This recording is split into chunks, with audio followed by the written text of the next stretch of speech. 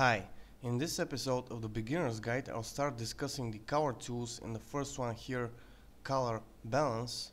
And I know that I haven't finished yet with the export as different file types, but I see that not a lot of people are interested in those tutorials, so I'm gonna take turns between these color tools and those tutorials to make it a little bit more interesting. These tools are very important.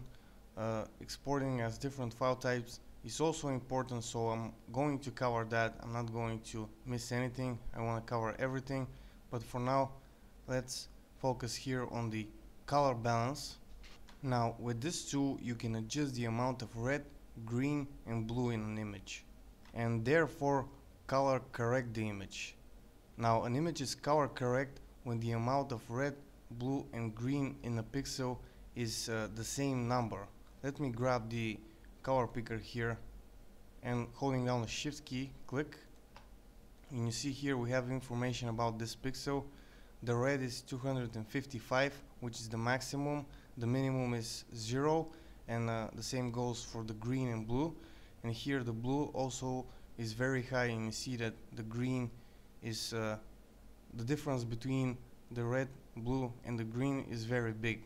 So here we have too much red, too much blue and not enough green, and you can see this even without testing, that the green here looks kind of cold, and the red is very vivid, the flowers here, but the green looks kind of cold, and we can use the color balance here to correct that. And before I start discussing all the options, I want to show you how quickly we can do that. I'll just grab this slider on the midtones, this one too, around here, then go to the shadows,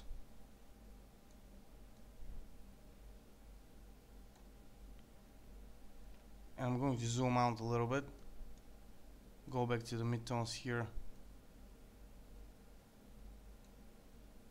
and if I also want to turn the preserve luminosity setting here off, and I'm going to turn the preview setting here off, so we can see the original image.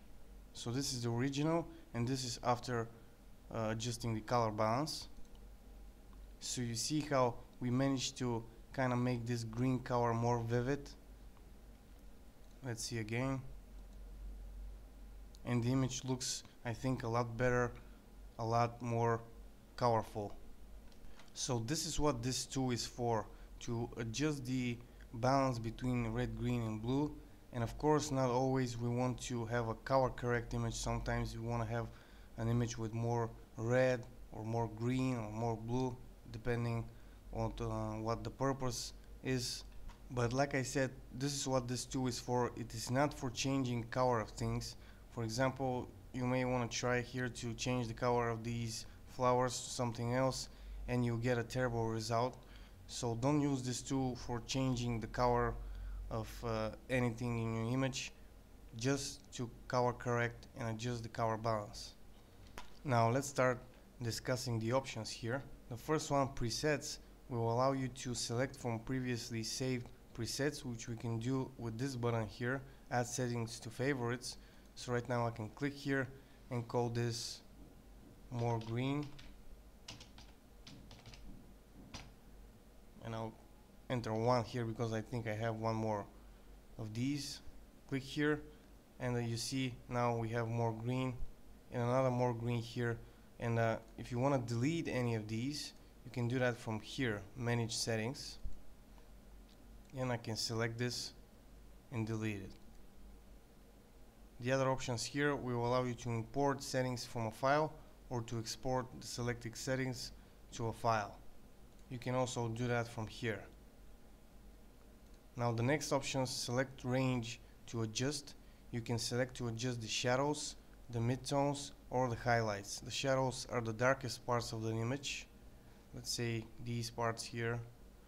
The highlights are the brightest parts, these here, and the midtones are the rest of the image.